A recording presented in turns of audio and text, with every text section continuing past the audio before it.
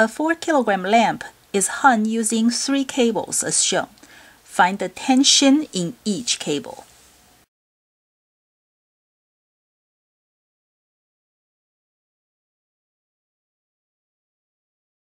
Let's first draw a force diagram for the lamp. The lamp is staying at rest, so the acceleration is 0. And there's the mg, 40 newtons acting on the lamp, and the lamp is touching T2, going up. That means the upward force and downward force, they must be equal, so T2 must equal to 40 newtons. But we still need to find T1 and T3. This means we need to draw a force diagram that includes T1 and T3. We need to draw a force diagram for something that T1 and T3 are touching. So what do you think I have to draw a force diagram for?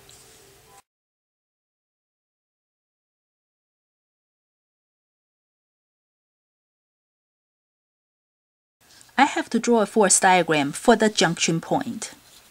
So T1 and T3 are both touching it.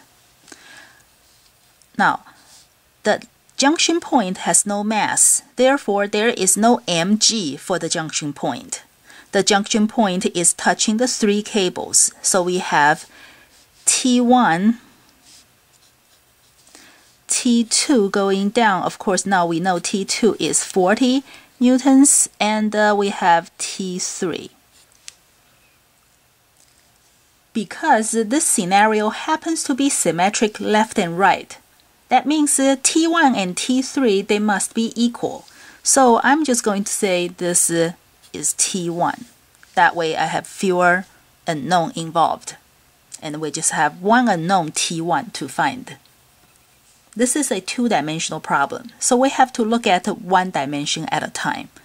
And these slanted forces, we have to find components for them. To find the components, we have to draw these rectangles. So this rectangle here, those are the components for T1. And then the same rectangle on this side because it's symmetric. So I have these 2 components for T3, which is the same as T1. For the junction point, we have net force equals to ma. The junction point has no mass, and it also has no acceleration. So either one is going to make our net force 0. Okay, in the x direction, the left and right are equal. We already know the left and right, they are symmetric. So this left and right being equal is not going to give us any new information. We need the y direction. The up and down are equal.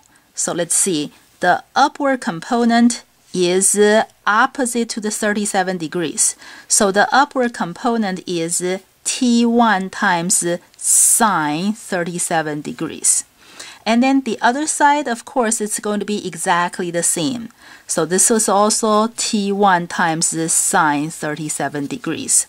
So the net force being 0 in the y direction means the upward forces added together has to equal to the downward force. So T1 sine 37 degrees plus T1 sine 37 degrees should equal to 40.